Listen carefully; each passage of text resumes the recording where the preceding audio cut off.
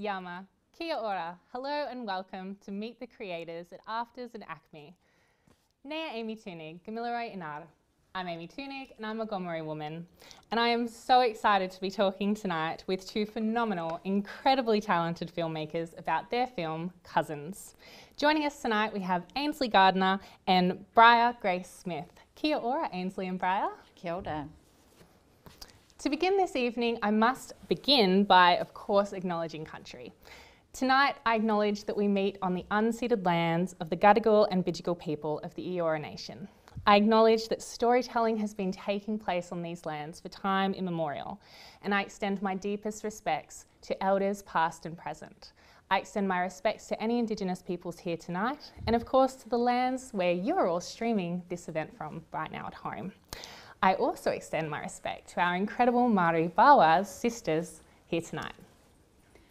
Tēnā koutou katoa, ko pūtawa ki te maunga, ko mātātua te waka, ko rangitai ki te awa, ko Ngāti awa te iwi, ko Ainsley Gardiner tōku ingoa, he uri no Ngāti Pikiao me whakatohia me te whānau apanoi hoki, he mihi nunui ki ngā tangata whenua te whenua nei, ki ngā tangata Gadigal me ngā tangata Bidjigal o te iwi i ora. Tēnā koutou katoa. I'm Ainsley. Kia ora. Kia ora. Ko hurui ki te maunga, ko ngāpuhi te iwi, ko Ngāti hau te hapu, ko whakapara te marae, ko whakapara te awa, ko te ihi o nehua, te whare tūpuna, ko Briar Grace-Smith ahau. Kia ora, I'm Briar. And I'd like to also extend my respect to the traditional owners of the space that we're gathered in, the Gadigal and the Bidjigal people of the Eora Nation. Ngā mihi nui, ngā mihi aroha kia koutou. If you would like to know more about Briar and Ainsley's bios, they are up on the AFTRS website. The film Cousins is already on screens in New Zealand, but it will launch here in Australia this Thursday. Let's have a quick look at the film trailer.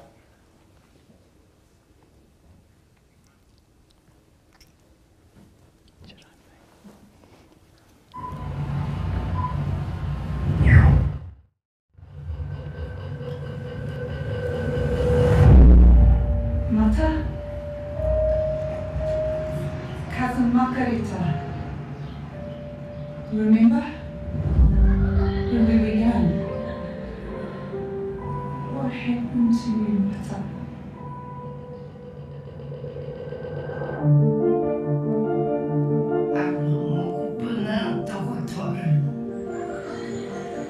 What's the matter? He's here in the paper. There you are. You're coming with me today. Where's she got to go? There's no contact with the Māori family. I am her legal guardian. I often think of my cousin. She didn't have anyone. She had us. They didn't know where she went, cousin. They knew. They just want to tell us. Yellow, white, blue. So beautiful. We're going to get you back, Mata. I promise. Ngā aho e tolu. Ngā ala e tolu. Ka pere. Ka oe. Ko Te Waiiti e te wā. Hey, did you run a Brian? Brian, did you name me? I know you people. I'd like to introduce one of our law students, Margarita Pereira. It's Pairama. Makarita Pairama. He's not scary, just ugly like you. Your place is here on this land, girl. You better run you little baby. Where are you from, dear? I'm from the Mercy Home for Desolate Children. What about your people? They didn't want to keep me. I tried to find you, Mata. We all did.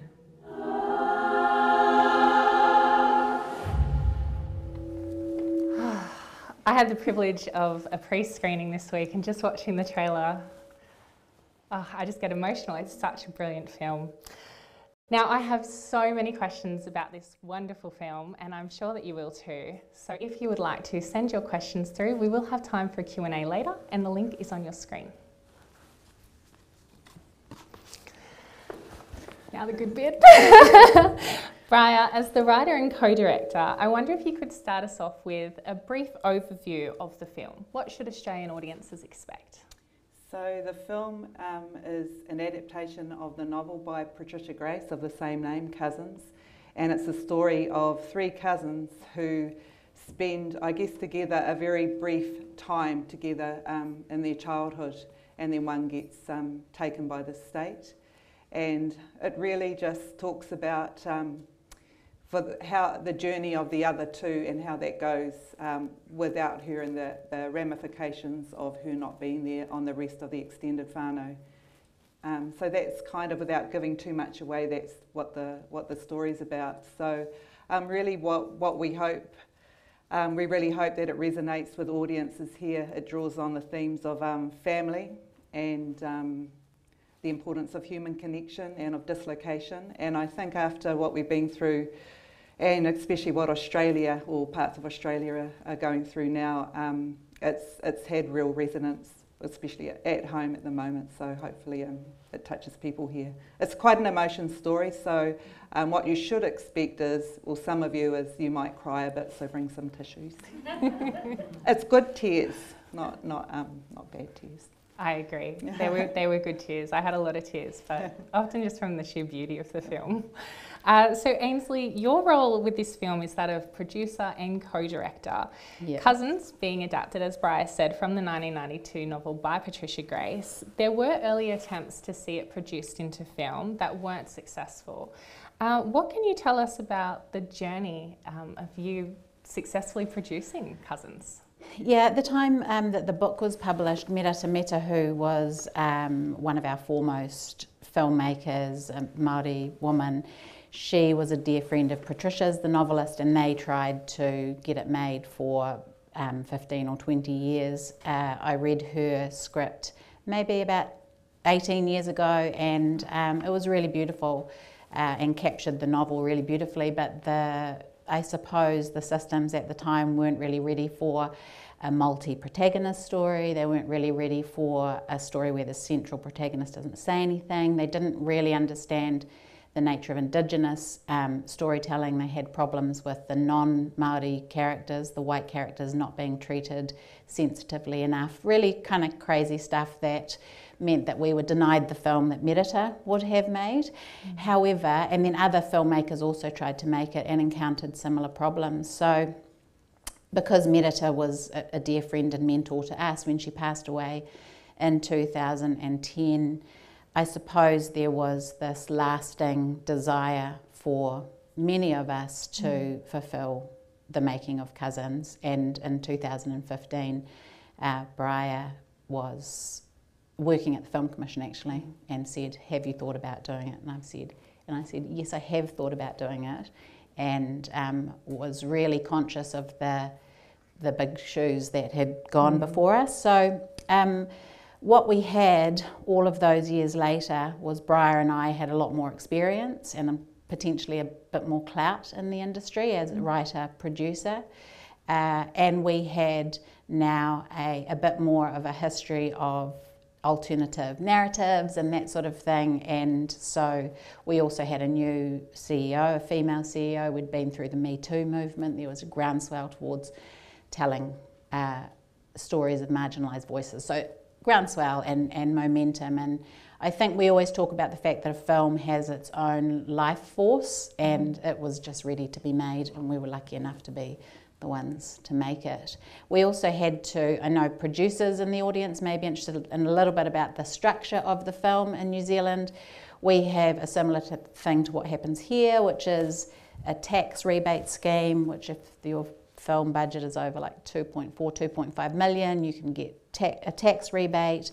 You can get 75% government funding, which comes out of our broadcasting company, our Māori language broadcasting organisation, and the Film Commission, and then you need 25% private investment, which we raised with post-production funding. Really sorry for those of you who aren't producers and for whom this is terribly boring, but post-production funding, post-production investment, equipment investment, and we were lucky enough to get tribal money. Some of our tribes have been decimated by colonisation. A couple of our tribes worked with the government through the land confiscations and retained their lands, and I happen to belong to one of those tribes, and they have a bit of money, so we were able to access tribal money. So yeah, all of those things, momentum, time was right, and we got the money sorted. Fantastic, and now we have the gift of the film on our screens this week here. Now, you may recognise Briar from the trailer, as well as being co-director and writer. She takes on one of the roles as Older Makareta. Briar, can you share how you came to have this incredible combination, including being one of the actors in the film? It was an accident. One of our very best friends and one of our most revered actors, Nancy Brunning, had been cast in the role of Older Makareta.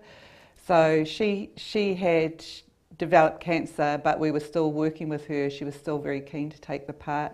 We were still working with her to make it possible for her to continue with the role. So we had at one point, she was in a wheelchair, and so we had rewritten the script so that character could be in a wheelchair, and thought about how that might work in terms of even location and things like that. Nancy just grew too sick, and we all had to sort of let go of the idea of her taking the part, and we had about 2 weeks to go before we were about to shoot, and I said, sort of sighed loudly and sort of murmured, I may as well audition. And I used to be a theatre actor, and a couple of hours later I had a tap on the shoulder, and there's one of the casting people there with her camera ready to film me to audition. I was like, I didn't even though I'd written the script, I didn't know the words or anything. So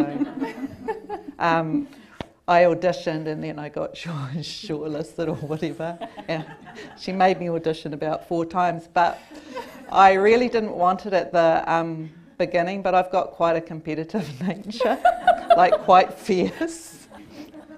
And when I saw the other woman who had auditioned, I was like, I really want this role, and I tried hard. It probably worked out for everyone that you got the role. You are phenomenal in it.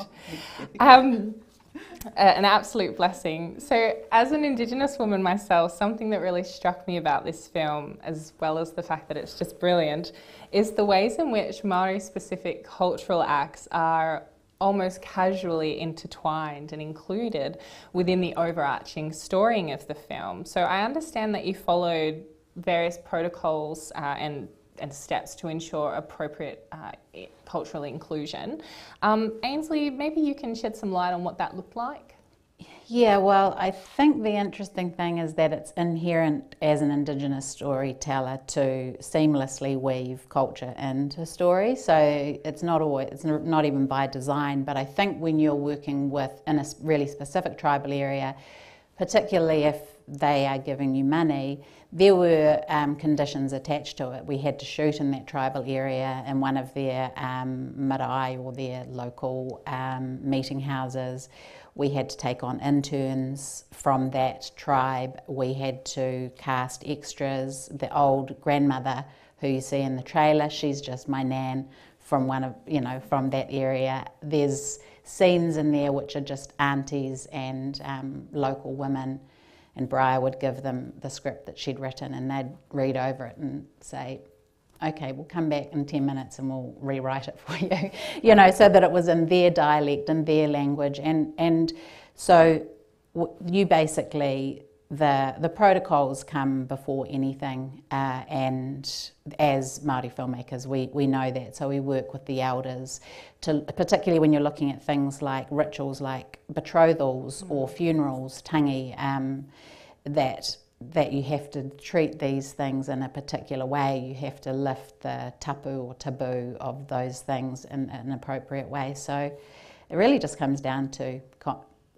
many, we call it the 10 cup of tea process, just a lot of conversations about how to marry up traditional protocols, which include prayer at the beginning and end of every day, which include particular ways of keeping people safe, especially when dealing with things like funerals. And you just go through a process of working out how to marry up creative desires with protocols. The awesome thing about that tribal community was they were so into it that they were very flexible about how to allow us creative license and still retain, retain the mana, or the how do you describe mana?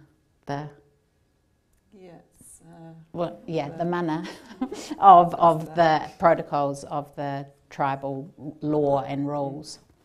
And Briar, did that influence your writing? I just had to be on my toes because I knew it would. So when you go into an area, what you write and the way you, their protocol will inform the script. So with the Tomo scene, which is the betrothal scene, we worked with the community there and blocked ritual around that everyone felt okay with. And it wasn't necessarily what they did either. It was something that we all felt good about being on film. Oh, fantastic. So like that insider-outsider knowledge of making sure that what goes forward is what can be shared. Yeah. Brilliant. I think it's that thing also, Amy, that culture is a living, breathing thing, and it's adapting and changing all the time anyway. And so it's actually, if you go in with the right intent, with the right people, it is actually not that difficult to find the way for both to coexist. Wonderful. Well, wonderful messaging for budding filmmakers to hear and to understand the possibilities there. So the film itself, as well as the way it's been crafted, is deeply relational. And Briar, your relational connection to this story is quite intimate, with the author of the original text, Patricia Grace, being your now ex-mother-in-law, but someone that you continue to have strong ties with. How did you come to write the film adaptation, and what was it like knowing the original storyteller was someone you'd have that very close accountability to? Yeah, really interesting. I find this because I keep referring to her as my ex-mother-in-law, and I don't think that's a good title for her. She's actually one of my best friends and still is. We see each other every week. Yes, that's funny. But so she ended up being very kind of closely involved with the script writing process. So after Cousins wasn't able, in its earlier renditions, with Merita Mita as the filmmaker, able to get up onto its feet, Patricia wrote a draft herself, and I was inspired by the material in there and kind of took something out of it and kept building it up. But we used her as a script consultant, so she would read in the earlier drafts, she would read them through and sit back and feedback with me. But of course, because she was the novelist, there came a time, she was very close to the material, there came a time when I stopped seeing her. Because also it's really interesting too, the way novelists and script writers work. Script writers are I think we're quite speedy, so we just kind of move on, and novelists like to expand on detail, the colour of things and the texture, and it's just a different way of being. But there comes a time when you just got to push the story through. So she's always been good. She's always been easy, and encouraged us to do our own thing. And she came onto set twice. She came once in Wellington, where we shot the urban scenes that you'll see. And then she came to Rotorua, Ainsley's tribal lands, and she loved every moment of it, didn't she? She did, apart from the potatoes. Oh yes, see, there was the novelist in her. There were the potato for being peeled wrong. No, they were being cut in the wrong side. Oh, the cut in the wrong side. That wasn't era appropriate. Yeah, and the the orphanage, the sheets of the bed weren't folded correctly, but the camera never made it to those details. So, but I tell you what, in terms of dialogue and everything in the script, because some of the script is shot in the 40s and 50s, it was just so wonderful having someone that had lived in those times, to be able to give it a sense of authenticity, you know, and the attitude of the characters back then. Yeah, and isn't it amazing with things like this? I think sometimes people that are outside Indigenous communities, when they hear about these protocols and this almost policy approach that you have to take, it sounds like work, but actually it's always a gift. It's a gift, yeah. Yeah, and that's it. I think it really shows through. As an outsider to Māori culture, it really shines through in the film. So watching the film, I really enjoyed what we as Indigenous peoples of these lands would likely refer to as circular storytelling, and during our pre-chat, you referred to it as spiralic. Are you able to, maybe for those who are unfamiliar with these terms or haven't yet seen the film, tell us a little bit about this type of storytelling and what it means for the teller and the viewer? I made that term up, I think, spiralic. I'm going to take it. I'm putting it on things. I will cite you, but I love it. It's a kind of a community way of telling a story where you kind of gather. Like, it's not a singular linear way of telling a story where you gather and gather people and stories along the way. So that's how I see it, like that. With Cousins, the book is written in a way which is very Māori, it's non-linear. So when we go to the marae or the meeting house, to the whare tūpuna, the orators or the speakers will stand up and they'll tell you a story. They always have a point to make, they're always pushing their point across, but they will jump from past, then they'll jump to another moment in the past and another moment, then they'll stand in the now, and they'll keep bringing these moments together and weaving them together until by the end of what they're saying, they've made their point. So everything else that they've gathered together is for a reason, because they want to make this point. So the book is very much kind of written in that way, and it was something, it leaps around, but it all, at the end of it, we understand. We don't understand completely all the way through, but at the end we have quite a deep knowledge, even though it's not quite, it's kind of up here, we don't quite get it. It kind of stays with you.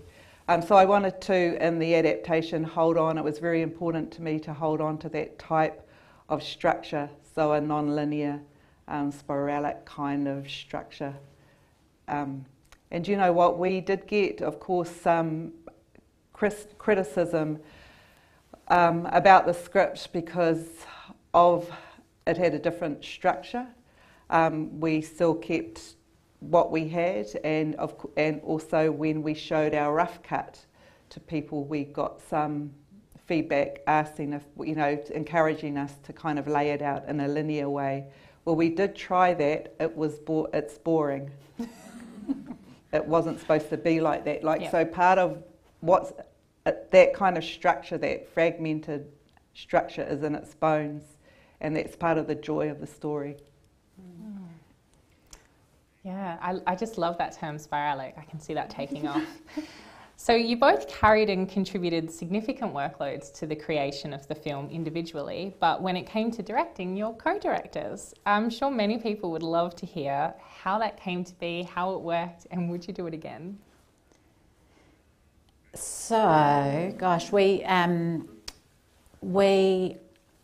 think, I'm a Māori woman, and for many of the early years of developing the story with Briar, I was racking my brains to think of a Māori woman director. Then we made a film called Waru, which was 9 Māori women writers and directors, mostly writer-directors. And I was astounded at my own kind of ignorance and arrogance to assume that there weren't any capable Māori women directors, because what we discovered is there were multiple.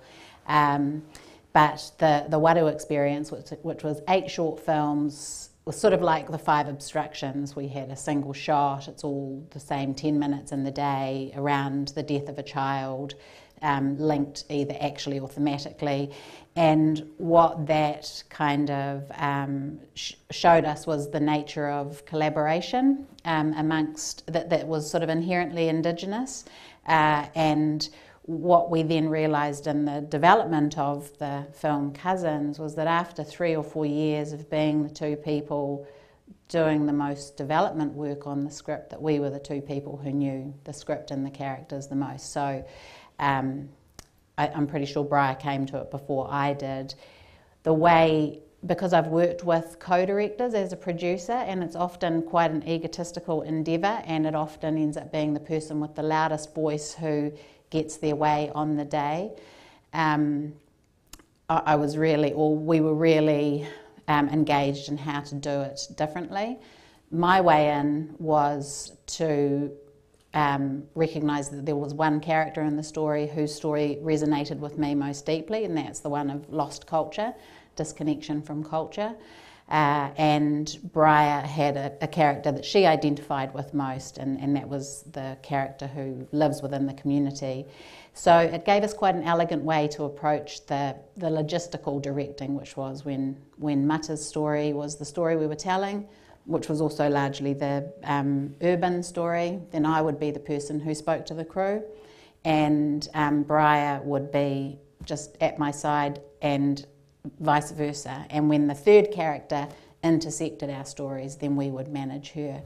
But that's just a really logistical way of describing it. What we were really committed to was fully collaborative filmmaking, not my way, not Briar's way. And I think that people who don't understand the nature of Indigenous storytelling might say that filmmaking by committee is like a dilution of ideas, but what we found was that if we both bring our full selves to the table and find a way for our visions to converge and combine, then we elevate the vision. So, and we worked really hard every day to put aside ego, because all filmmakers have pretty massive egos despite themselves, and we worked really hard to do that, eh, Briar? Yeah, we did. And also co-directing, you know, for me it was mostly an absolute joy. There were times we both had our hard days, and it's just wonderful when you can go, I can't do this today, I'm not communicating well, or whatever is up, and you know that person has literally got your back, they're right beside you, you share the same vision. And Ainsley could step in and vice versa. We were able to support each other like that, and I think that was a real gift. Yeah, it's like raising children. I've done it alone, and I'd rather not do it alone. I mean, it's just you having somebody to support you, as Briar said, but also the question you asked was, would we do it again? Cousins asked for it. Cousins was a project that knew that it was not a single director's vision, it was a community film, and so us co-directing was what Cousins wanted. So I would 100% do it again if that's what the project asked of us. Beautiful. So elevation, not dilution. What a wonderful way to phrase that. So having adapted Cousins from a much-loved book, how have you found reception from those who first knew the story as a book, now seeing it as a film? It's really interesting. So I've travelled with Patricia to several screenings now, where we do a Q&A afterwards, and most of the people in the audiences, when they know she's going to be there, because she's so loved back in New Zealand, are readers. And they're huge fans of the book, and they all come clutching their books, they walk in clutching their books, and then she's surrounded and does all her signings. And it's I think mostly the feedback, I haven't had any negative feedback. It's different than the book, but I've never, I think what we worked hard or didn't work hard or didn't think about, but what I think we have achieved is to capturing the spirit. And I think if you can do that when you're in an adaptation, that's really what you should aim for. You shouldn't let the pages or what's written in a novel hold it back from being a film. It has to be a film. That's a different kind of life. But I think we managed to capture the spirit. So because I've had no negative feedback thus far, but I haven't had much feedback. Well, when I shared this event on my socials, I had so many people, particularly people from Aotearoa, just saying, oh, I love that film, and some non-Indigenous people saying that film taught me how to see New Zealand. Like really beautiful feedback. Wow. perhaps there is just no criticism. Let's just hold on to that. I'm hearing you use words like spirit and bones and manner around the creation, and it just sounds like from the book through to the creation process of adapting it, through to us receiving it on our screens, it's so deeply relational and connected and grounded to the earth. And that's just such a gift. And what a gift to have you here with us tonight talking about your perspectives.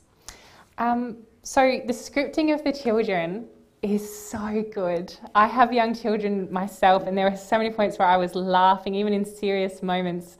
Mara butter, like just things like that. I thought, oh, that's so perfectly scripted. And the casting of the children is brilliant. Can you tell us a little bit, because there's more than one child, like there are just excellent children throughout the film. How did you cast such great kids for these roles?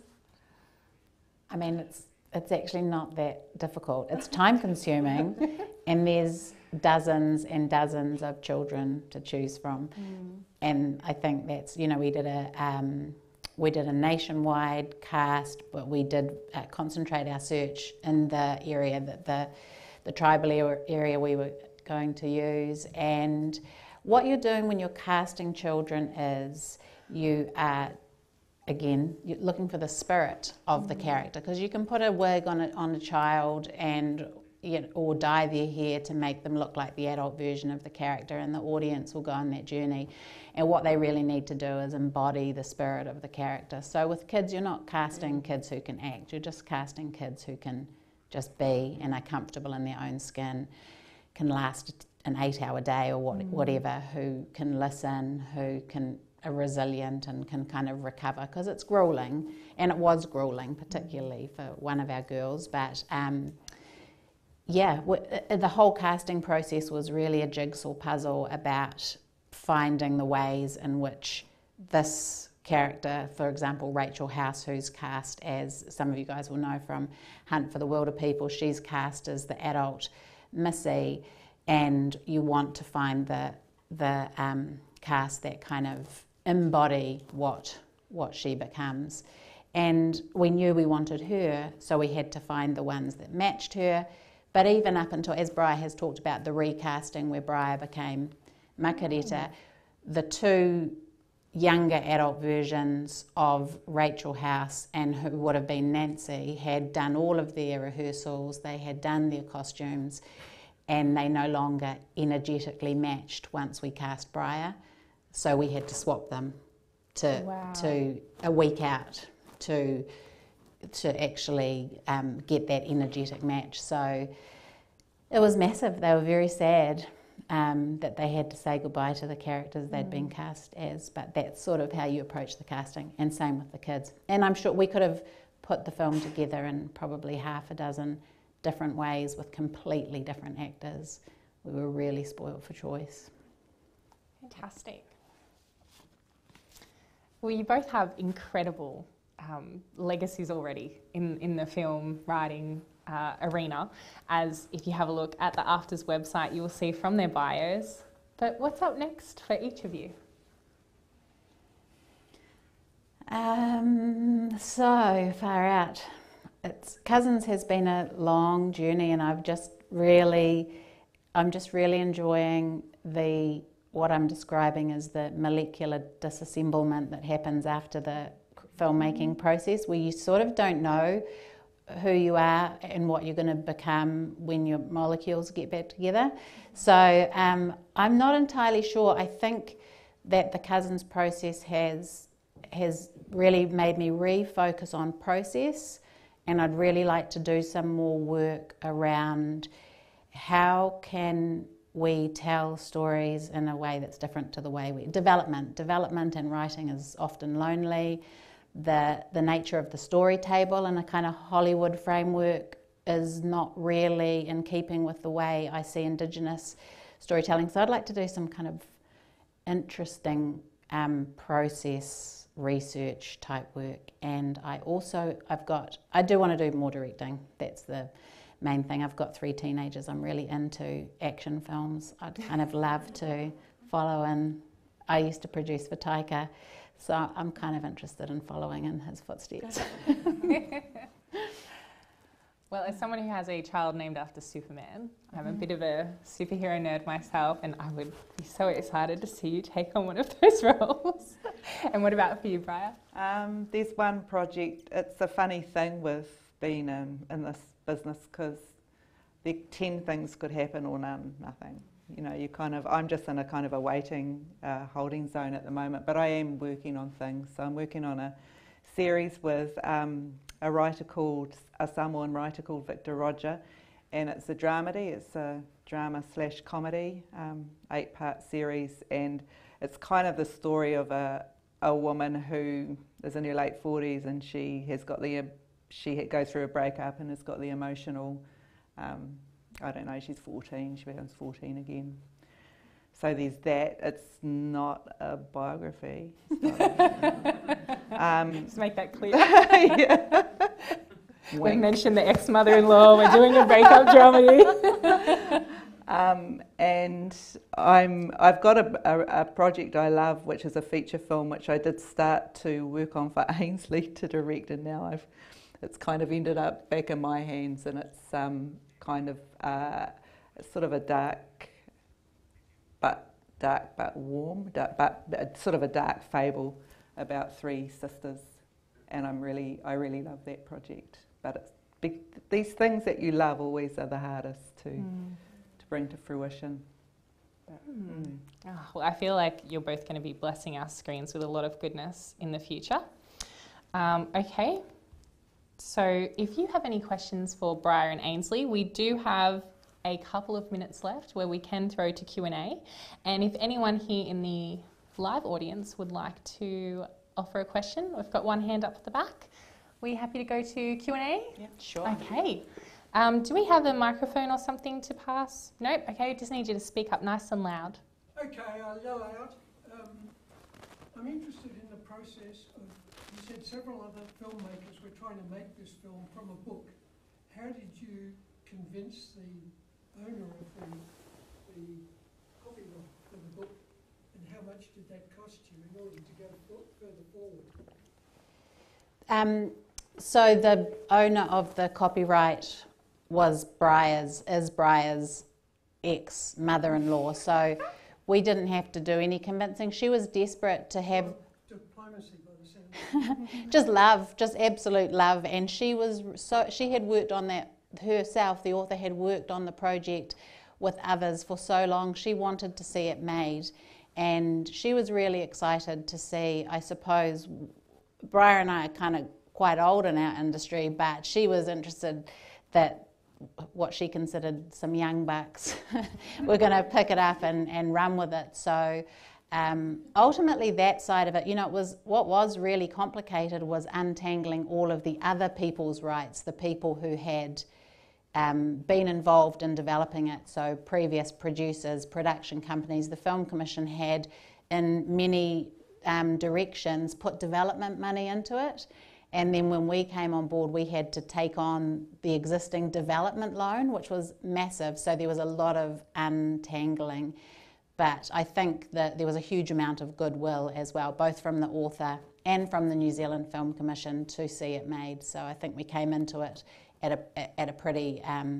a good stage. Thank you. Okay, and we've got a question online here from Reese. How long did it take to develop the script? It took about 4 years to develop the script. Yeah, 4 years to develop the script, and then when we got the financing together, we had 12 weeks of pre-production, a 6-week shoot, which in New Zealand is actually quite significant. Usually films are shot for about 5 weeks, and then we had budgeted for a 16-week edit, but because of COVID, we got an extra 4 to 6 weeks because we were sort of languishing in our homes, and so the editor who lived next door to the post facility would go over, edit something, send it to us in our homes, which was wonderful. COVID did have some beautiful side effects, time with family, time to rest, more time in the edit. Do we have any more questions from this audience? I just wondered if there were other Maori heads of departments, so DOPs, editors, and what impact that did or didn't have on things? Yeah. Repeat the question. Okay, sorry. So the question was, audience member is asking if there were any other Māori HODs. heads of department. Heads of departments, and what impact that had on development and production.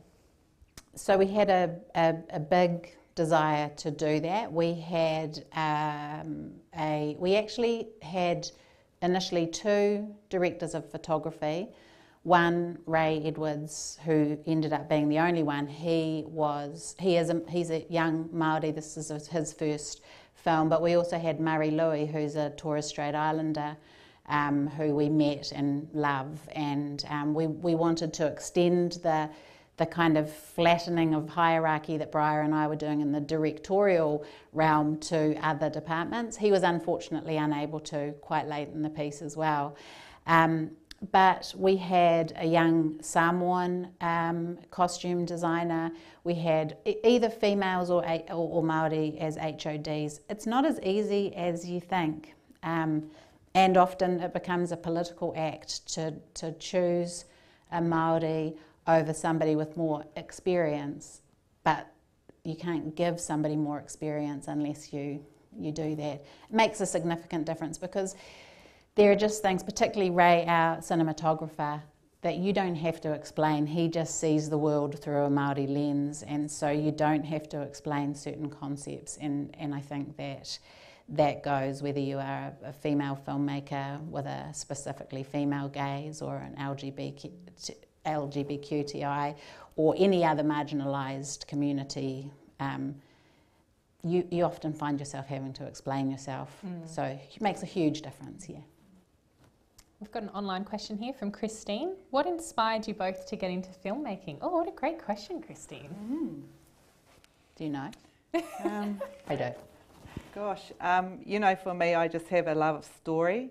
And it's interesting because, you know, I've worked as an actor, writer, and now a director, and they're all forms of storytelling, and I love them all. Perhaps I'm not as good or competent at directing or as I am writing yet, but it was a kind of a progression for me. I love film though. I love the intimacy of film, and I feel like it can be incredibly powerful. But I could also tell you I love theatre, and I love theatre because of the thing, it being so present, and that thing where you are in a theatre and there's the audience and there's the actors. Somewhere up here are words and there was a writer, but there's a spirit in the room that you can't emulate in any other medium. Yeah, so it was kind of, for me it was a natural progression and just a story lover. It happened to me for the first time when I was 4, but I think a more kind of clear example of what I'm describing is when I was about 10 or something, and we hired some videos, and clearly there was no censorship, and we got this crazy range of videos one Friday night, including something like 16 Candles by John Hughes and Porky's, which is like the precursor to American Pie, so bad.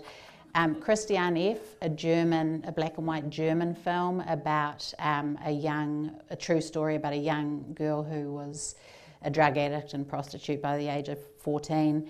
And I had this experience of every one of those very diverse films that I watched. I was 10 watching a German film with subtitles. I found myself in every one of those films. I had the experience of feeling heard and seen in these worlds. And that ability to transport yourself and others into a world that is foreign and familiar at the same time kind of addicted me to it. Oh, you both speak so beautifully. You can tell you're writers and directors. Sorry, I'm just like, oh, that is just so beautiful. Okay, from Victor. No, sorry. Is that Victor Briar's Victor? Is he saying something rude? It'll be Briar's. We're gonna skip that one. Do we have any more in audience questions? And I will repeat them this time. Yes. Would you consider making films not in New Zealand, or is that where you're going to stay? Would you consider making films not in New Zealand, or is that where you're going to stay? And if you come to Australia, can I be an extra? No, I'm just kidding. Back to the original question. Yeah, I mean, we've just made a film, a Canadian co-production with a Cree Metis Canadian woman called Dennis Goulet, Night Raiders, which you'll be seeing in Australia very soon. And I would have gone, but we were making cousins, and also then they would have come to New Zealand to do the sound post. Yeah, I love creative collaborations. Personally, I particularly love Indigenous creative collaborations, but I've always been a firm believer of go where the story belongs, and if the story belongs somewhere other than New Zealand, then I'll go anywhere to tell a good story. Beautiful. And what about you, Briar? Yeah, definitely. If there is a connection to the story and a reason why the story's somewhere else, and especially with the team I'm working with, because I love the whole working with people that I have that connection to too, definitely. And I'm always talking about it with my mates in Australia and in Canada about that possibility. I'm just thinking there are so many fantastic historical stories that cross between our continents. I'm sure there are some wonderful projects begging for your particular lens. Any other additional questions here from the live audience? Yep, we'll start with the one at the back. What was the post-production process like? What was the post-production process like? It was interesting. One of the things we've always done, when I say we, I'm talking about Taika, when Taika and I work together, is use multiple editors. It's one of the times where you can really reimagine the film in multiple ways, and so we had a really interesting process with 3 editors, and as I said, I think we ended up with about 20 weeks of editing. The music was massive. We had a very long, drawn-out process with our composer because we were searching. We didn't know. Briar and I, as directors, weren't this is what we want, this is how we want it, we need this, we need that. We were really discovering the film along the way. So post is so tough on a low-budget film, because it's the time when you would really love to just take your time with it. Did you find it tough? Yeah. Yeah, so demanding. Yeah. And you're away from the closeness of the community that you have when you're making the film itself. So, but it's very, very straightforward, the process in New Zealand on New Zealand features. Usually it's 12-week director's cut, X amount to lock. We had 2 weeks in the mix, 1 week pre-mix, 1 week of mixing. So grueling. I don't know if anyone knows just how grueling that is, but there was just really never enough time. But weirdly, it is what it is. There's always the time that you have is the time that you have, and you find a way to make it work. Yeah. Okay, we had another question. Yes. When you first read the book, and was there enough in the story so that it was very cinematic, or did you have to take some license to deviate just to make it more, give it more, or make it more visual, or to make the characters deeper, or jump off the page? So I'll just repeat the question for those listening in at home. The question was, when you first read the book, did you find that it presented as cinematic, or did you find as filmmakers you had to take some licenses? What was that experience like? It's definitely cinematic, and it's definitely a book that you read and you think how you sort of see the film. You read some books, you see the film, and it has momentum, which is really important, even though often the momentum is it's informed by flashbacks. So the film sits in the now, but what's happening in the now is informed by past events. I guess we had to take poetic license. We had to take license with it because there was too much in the book, and so that required distilling the story. And I knew early on, I think I may have mentioned this, I had been privy to the Merata Mita and Patricia Grace talking about the challenges of their adaptation and their challenges that there were too many characters and too many places and locations and story threads. So early on I was quite brutal when I was writing the script, maybe joined two characters together in one instance, took out storylines, all of that stuff. So we definitely did, and just trying to get that really some kind of narrative backbone going meant that amping up certain situations, etc. And some of the story, because and when you'll see it, you'll realise there are many characters, and there are 3 of each main character, so there are kind of 9 leads. So it takes a little bit to, once you're in it, it's fine, but it takes a little bit to get a hold of the story. We realised that there was possibly 1 too many storylines at one point. It just branched off, and we had shot a whole other location and brought in other characters, true to the book. When we watched the film, it muddied the narrative a bit, so that we ended up losing that very sadly. There was nothing wrong with what we shot. It just it confused the story a little, and we didn't need any more of that. We needed people to be able to understand it. We needed clarity more than anything. I feel like that leads well to one of these questions that we've got here from Jackie, which is, what makes Māori storytelling so unique? I think Briar's already sort of described it in terms of that spiralic storytelling. I think one of the things I'm thinking about a lot is it's actually hard to know about what makes our storytelling so unique, because our storytelling exists hundreds and hundreds of years before colonisation, and so it's in our bones and it's in our genes, but we're actually having to reimagine it because through the process of colonisation we've kind of lost it to an extent. But it is those things, it serves the community. I think that's one of the biggest things, is that Māori storytelling, and probably Indigenous storytelling, often is underpinned by the desire to uphold the values of the community. I think we talk a lot about cinema you feel. It's about capturing emotion and values, and it's not so much about the story. It's about Barry Barclay, who was one of our foremost Māori documentarians, talked about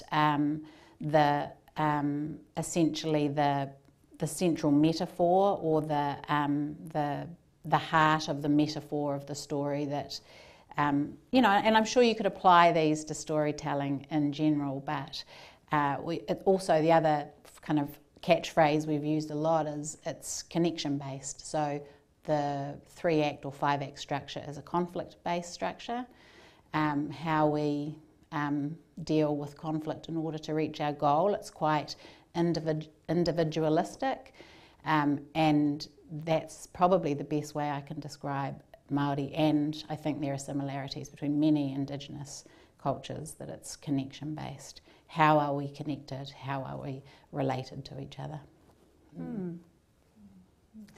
So I'll ask my own question here, be a bit cheeky, but something that really struck me about the film, and you just brought it to mind, Ainsley, when you were talking about, although we're from these ancient bloodlines and we carry that story within ourselves, we also have to work through and unpack the fact that we exist in colonies under colonisation at the moment. So something that I noticed with the film was that although trauma and trauma relating to colonisation is within the film, it sits on the periphery, and central to the storying is the connection. How intentional was that, and is that true to the book for those who haven't read the book, or was that something that you were taking license with for the film? I think it's central to the book. I think Patricia is incredibly loving and kind to her characters, and I think that's potentially what you're describing, is that when we're looking at these characters, we are looking at them with love, and yes, we see the trauma that they've been affected by, yes, we see the loss and the disconnection and that sort of thing, but ultimately, like you do with most people do with family, is you see everything you love about them, and so I think absolutely that was in the book from the beginning. Is that how you? Yeah, absolutely. Patricia grew up around a very warm, loving, extended whānau, so she didn't experience anything really negative. So she talks about writing about what she knows. And, you know, we have gone through this thing at home where we have what's the word I want to use? It's a pretty basic word. What the images, something. What we've seen portrayed on screen, particularly of Māori men for a very long time, has been this kind of angry, kind of warrior type, and those are not men that we necessarily experience that much. The stereotype keeps getting perpetuated because it's proven to be successful in terms of people want to see that. But, you know, we have to I believe we have to be a little bit more responsible as filmmakers, and give the world other versions, other authentic versions of ourselves and of our men. And I think Patricia actually in her book, she is very good at this. I remember she's like a silent assassin. She actually is very good with delivering a political message. It's threaded all the way through, exactly as it is in the film. It's just here all the time, because we're all super, super aware of our histories and our whakapapa, our genealogy, and how we get to this point and everything that's happened before us. So yeah, actually all of that texture is definitely in the framework of her novel. Brilliant novel. It is a wonderful novel. Yeah. I cannot wait to read it. It is on my post-PhD list of things I'm going to do. Well, that brings us to the end of our evening. So a huge thank you to Briar and Ainsley, and congratulations. Congratulations on a truly magnificent film.